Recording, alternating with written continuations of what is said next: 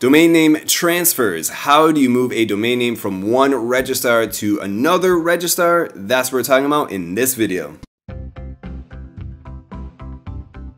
What's up everybody, my name is David, websitecreatorpro.com. So let's get to it. Now, moving a domain name is a simple and easy process. In this video, we're going to be basically moving a domain name from GoDaddy over to Namecheap, but the process is the same regardless of domain name registrar. So say if you have your domain names at Google Domain Names and you want to move over to Dynadot, or you have your domain names at Bluehost and you want to move over to Namecheap, the process is basically the same. So step one is to go to your current domain name registrar and then go into where you can manage the domain name itself. And what you specifically want to do is you want to find where the status is and change it to unlocked. Okay, so your domain name is going to have a status of locked, and that means it's not able to be transferred. Just change the status to unlocked, and then you're able to move the domain name to a new domain name registrar. So that's step one. Step two is basically you need to get the verification code at your current domain name registrar. You literally just need to find where it says verification code or something along the lines of that. And you're going to get a long string of numbers and letters.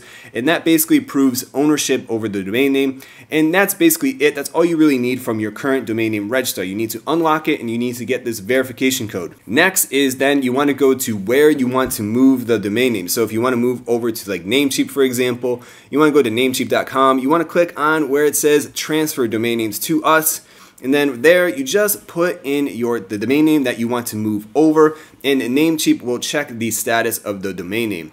So what that means, it'll tell you if the domain name is locked or unlocked. Now, if you just change the status at GoDaddy, it does take a little bit of time for that to propagate, usually like 10 or 15 minutes. So don't expect it to be like right away. So you may go to Namecheap and it may be coming up that, hey, this domain name is locked.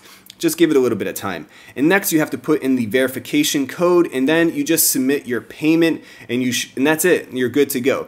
Now also you have to just one caveat, you have to make sure that the domain name is eligible to be transferred. So what that means, like if you just registered a domain name somewhere, you're not able to move it to a new domain name registrar within the first 60 days.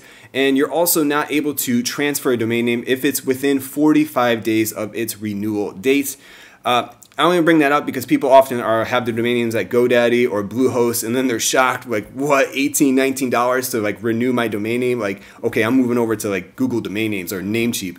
And well, you gotta like make sure it's not within the 45 days. So if this is something that you wanna do, make sure that it has enough time on the domain name. All right, so if you need a little bit more of a guided walkthrough, let's jump into my laptop and begin.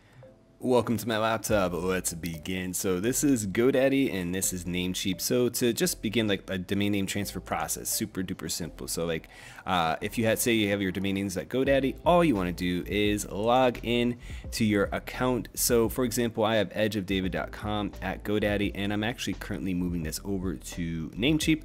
And so to the process of moving this domain name is you just want to go over here and you want to click on the button that says manage. And then once you click on manage, it'll open up the domain name settings, and at the bottom right down here is where it'll say domain name lock on or off.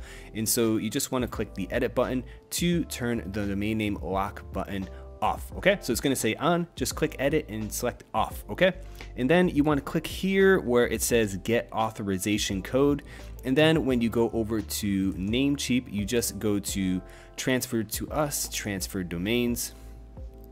And so since Edge of David's already under the transfer process, I'll just put in a different example. So we'll type in super awesome.com.